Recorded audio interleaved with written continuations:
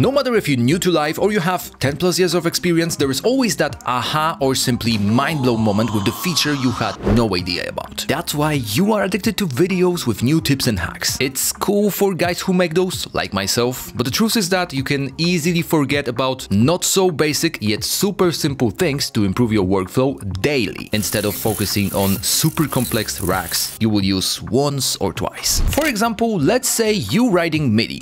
By default, you need to double-click to create a note, and it gets annoying over time. You can go with the faster route by pressing B and choosing Draw Tool, but the truth is that sometimes the notes won't overlap with the grid you want or won't be the length you want them to be. The shortcut for that is simple and it needs to become your muscle memory. So Command+1 makes your grid smaller, Command+2 makes your grid bigger, and you can also work with triplets by pressing Command and 3 and then use the first two ones to make it smaller or bigger again. By default, your grid is set to adaptive grid. Once you change it to fixed, you can then go with those shortcuts as high or low as you want. So now all you got to do is to choose your grid size and then simply draw the pattern you want.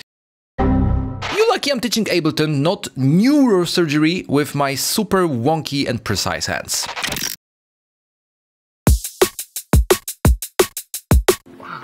Okay, but hats made like this sound like sh**. Obviously, we need to work on velocity. You can change it quickly on your own by highlighting notes and then simply pressing and holding Command and dragging it up or down. Or you can go with velocity randomize feature here. But lately, my favorite way to work on velocity is to use the transform velocity tool, which is actually right here. 1/8, then loop the part. I guess it would be cool to have it like 16 times, and then I can shape the velocity pattern however I want.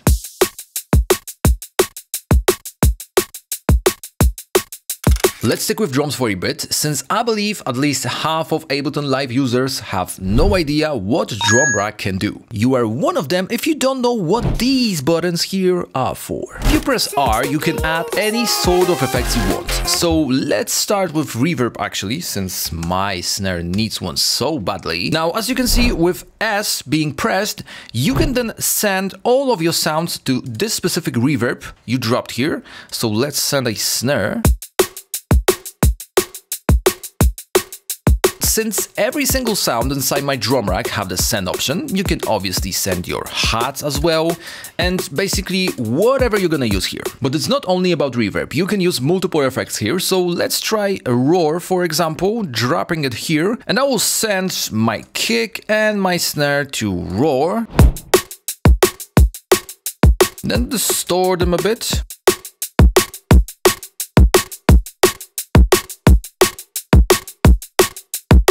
And then obviously I can adjust the amount of send.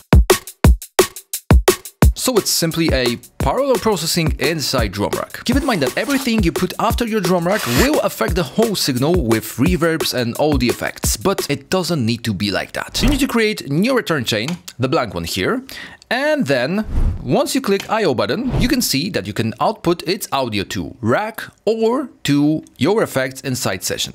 So let's go with reverb A, and then all you get to do is to decide the amount you send to return chain.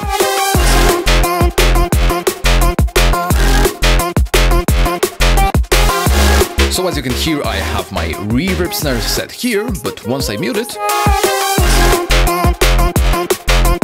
the drum rack processing is actually clean, without any effects. The next one is a mix of aha moment and a solid work of my community. Not gonna lie, it made me realize that you guys are as nerdy as me. So let me know if you want to nerd out together in a form of live stream feedback session, so I can then start the members club.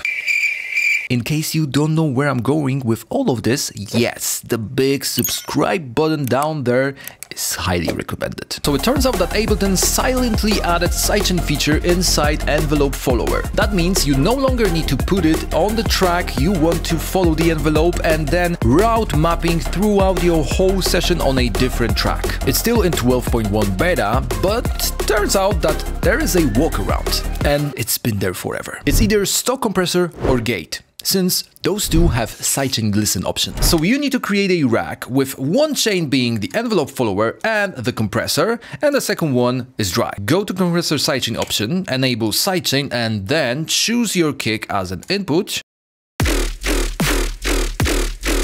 And then you can mute it.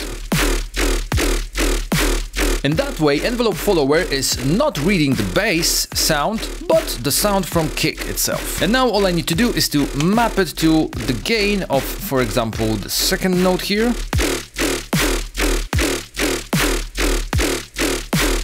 And it works. But use cases doesn't end there. You can use it as a morphing tool. So let's say I want to morph those vocal chops here with the ambience I have in the background. And the process here is actually similar, but this time let's use gate. Once I enable this rack, obviously it's muted now, but once I select my ambience as a sidechain source and then use the listen button, I can hear ambience by itself playing on the vocal chops track. So in this rack, one chain is with gate and the second chain is dry, which is basically outputting the vocal chops only. Now let's use gate once again, but this time shape the sound of this ambience with the sidechain from the vocals by themselves.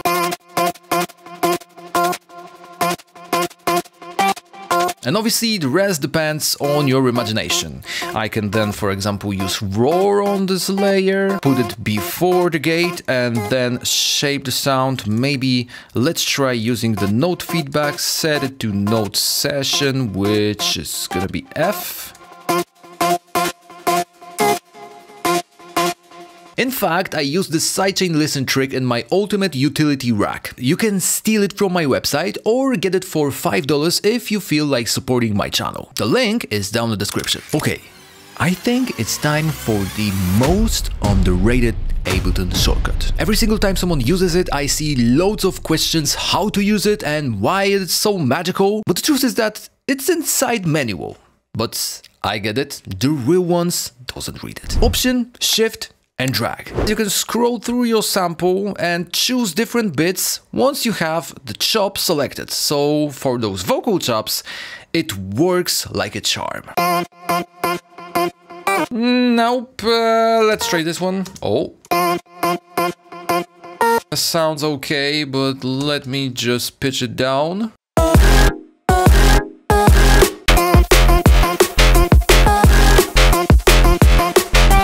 So if you work with audio and had no idea about it, then better